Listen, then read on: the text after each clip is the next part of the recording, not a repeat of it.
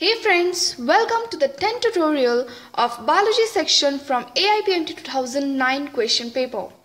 And I do hope that the burning desire that you had of wearing that white coat along with that stethoscope is still alive in you. So here we will be practicing question number 97 to 100 along with question number 11 to 15, which I had left due to some technical error in tutorial 2nd of this course. So we will start with question number 97. So here is question number 97 in front of you, which reads, the genetic defect adenosine deaminase, that is the ADA deficiency, may be cured permanently by which of the following? So friends, the right answer for this question is option number 4. The ADA deficiency can be totally cured by introducing bone marrow cells producing ADA into cells at early embryonic stages, which is also called as the bone marrow transplantation. And if you remember this para from NCERT, it's a very important para. The ADA deficiency was described in a 4-year-old girl in whom the first clinical gene therapy was also performed. And this disease is caused actually due to the deletion of the gene for adenosine deaminase enzyme. And in some children, if you see, this ADA deficiency can be cured by bone marrow, but some also go under enzyme replacement therapy to cure it. Even gene therapy is discovered for it, but it is not that effective.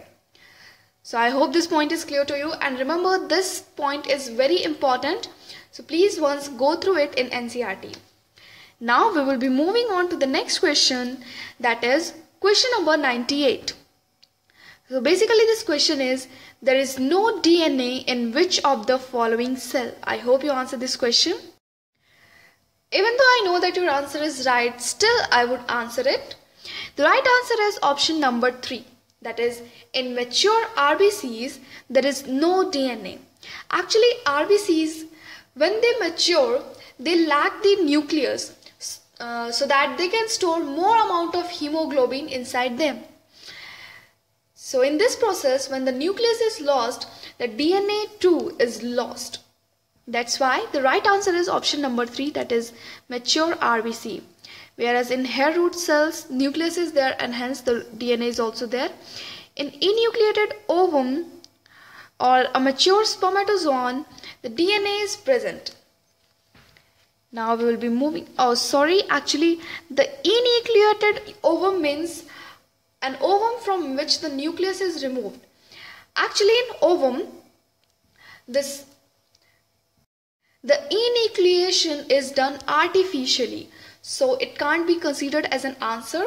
Whereas the mature RBCs, they lack DNA on their own naturally, and hence the answer is option number 3. So please do not confuse between option number 2 and option number 3. Now we will be moving on to the next question, that is question number 99.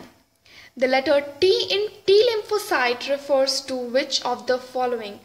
A very easy question. So the right answer is option number 1, that is T represents thymus. Basically friends, there are 2 types of lymphocytes. If you remember, one is T lymphocyte and the other is B lymphocyte. The T lymphocyte is produced and mature in thymus, and that's why it's named as T lymphocytes, whereas the B lymphocytes, they produce and mature in the bone marrow, and hence they are called as the B lymphocyte. Now I hope this point is clear to you. The next question is question number 100, which is, tiger is not a resident in which one of the following national park? So the right answer is option number 4. In Gir National Park, even though there are so many lions, there is not even a single tiger found.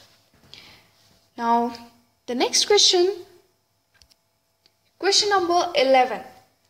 The stroma in the chloroplast of higher plant contains which of the following? So friends, the right answer is option number 2. The stroma in the chloroplast contains the light independent reaction enzymes.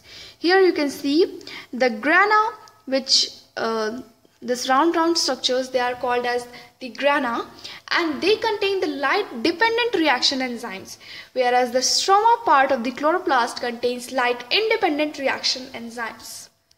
Now the next question, that is question number 12.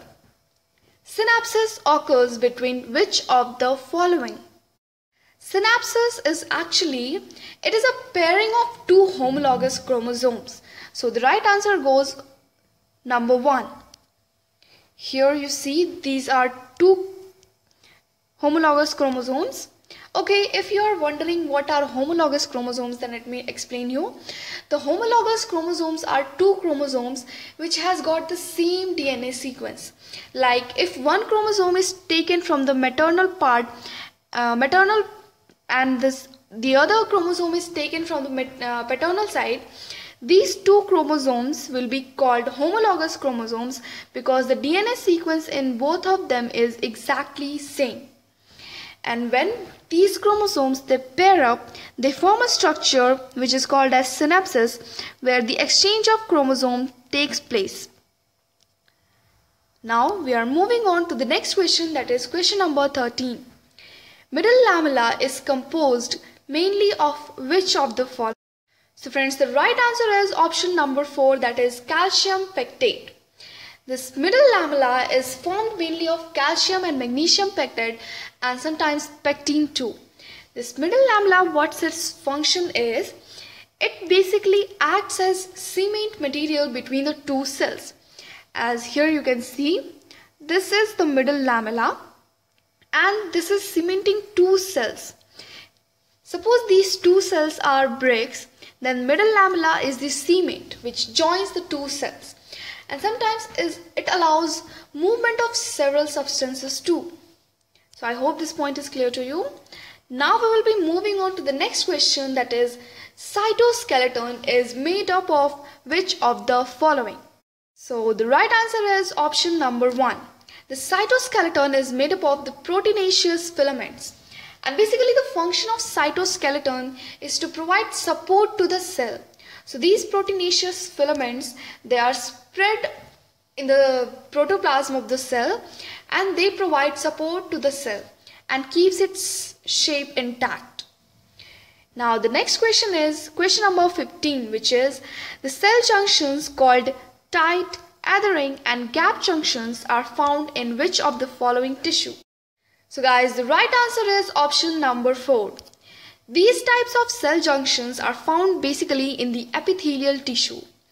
So these junctions are basically of 3 types, that is the tight junction, as here you can see, the two cell walls are bound, the cell membranes are bound to each other tightly, and in this no exchange of any material takes place.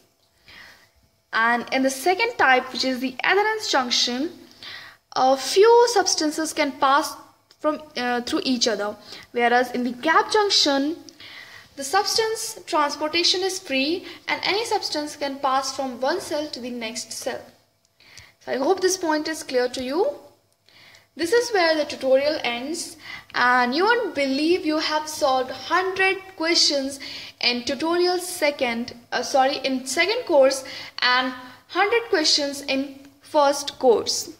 So just imagine how these 200 questions are going to help you. And again, we will be solving even more questions in the upcoming courses, so get ready for that and keep studying, keep practicing MCQs. Don't waste your time. Keep working hard to achieve your goal. So here the tutorial ends. I hope you liked it.